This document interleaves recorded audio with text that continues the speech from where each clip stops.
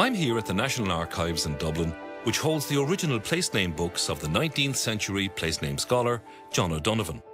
And I'm using them to plan my next journey, which will take me through Ireland's border region, starting in myth-filled County Donegal and travelling across the country to end in County Louth. Donegal, the fortress of the foreigners. John O'Donovan walked this very land 200 years ago, and he recorded that he was attacked by mad, bad bulls and that he nearly drowned at Antra Bregach, the deceitful strand. So, on that optimistic note, I'm off to my first port of call, the poisoned Glen.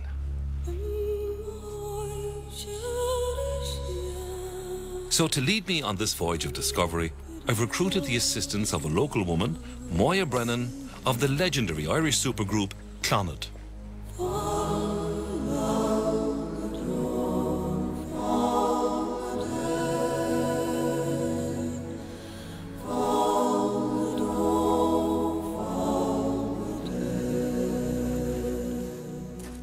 I made it, Moya, at last. Oh, Falche, Dunluja, Gugador, Dunluja.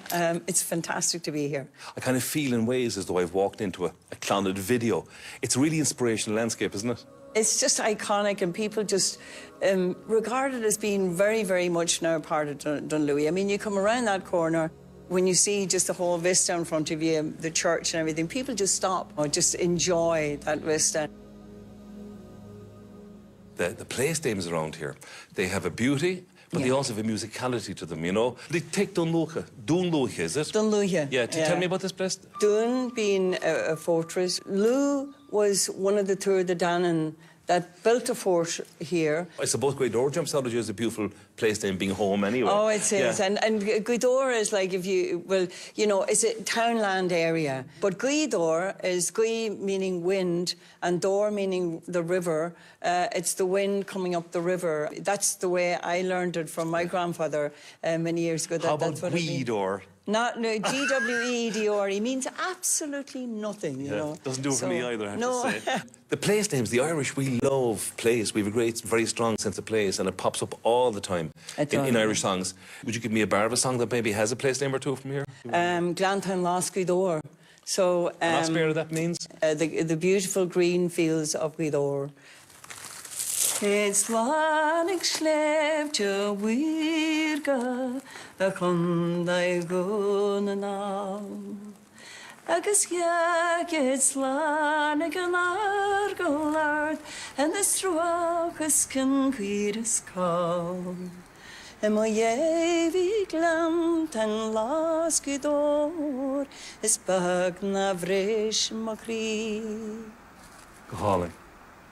A short walk down from the church is the place and place name that really tugs at my imagination. The Poisoned Glen. This magical hollow, shimmering at the foot of Mount Donegal, is steeped in mythology and was a huge part of Moya's early life. You know, when you have this much space in your childhood, I suppose it gives you room to imagine, doesn't it? Yeah, it does. How does landscape influence the music? I think we allowed the atmosphere, the countryside and the mountains and everything to be part of our music. Like, without us realising it, especially the Clannad sound, when people would say to me, you know, where did you get the Clannad sound and that? And I'd say to them, just go to Donegal. And I've met people afterwards and said, I've been in Donegal and I understand. It's that earthiness and that kind of ethereal kind of atmosphere and feel and space and everything. The royalty of, like, the mountains is just exquisite. And I mean, you can just sit and just be calm. I suppose every good day out should have an old sus in the middle of it, shouldn't it? Indeed. Yeah.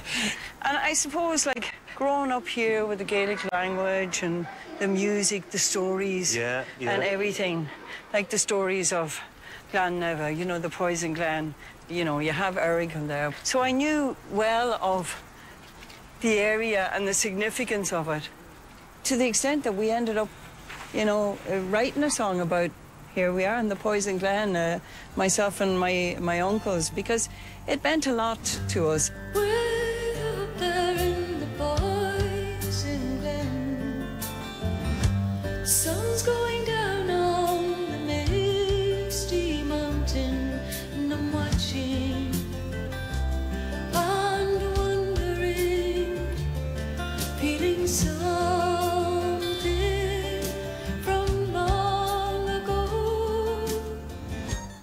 And, you know, it's funny that you would name a piece the Poison Glen because it's a very curious name. What is the origin of it? I mean, that's an English name. It is, but Glen never. There are at least three different, you know, stories, as you can imagine. You know, any rock in Ireland has a story, Yeah. but and they all vary. But first of all, the one that being Glen Never, it could have been lost in translation because it's very close to Glen Newa, which is the heavenly place, right. heavenly Glen.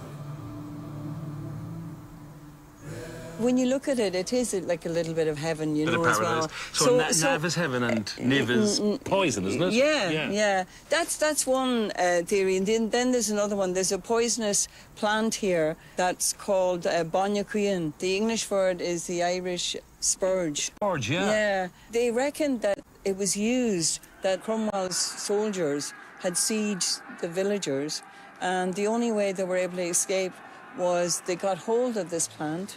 They poisoned the water, and they didn't touch it, and they just were able to get rid of everybody. But the one that goes back in mythological times is the story of Balor, who's the one-eyed ogre from Tory Island.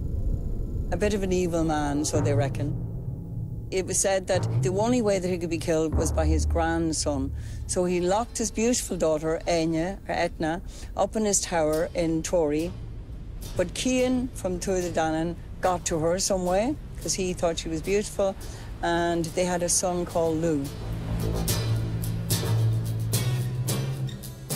Lou built himself a tower here in Dunlewy. We're back to Dunlewy again.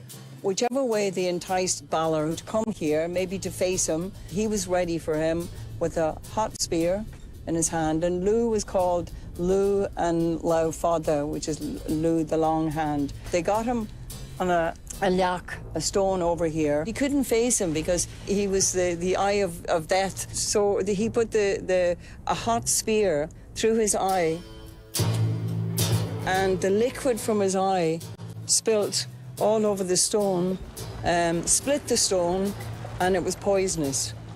That's how he died, and the poison then that came out of his eye was reckoned. That's why Poison Glen is Poison Glen. I love this character, Balor. I mean, this giant ogre with the evil eye and the Evil poison eye, dripping I out know. of him. The fact that, you know, where Balor was killed, and the fact that we have a stone down here that people reckoned was where he was killed, and it certainly does get you thinking.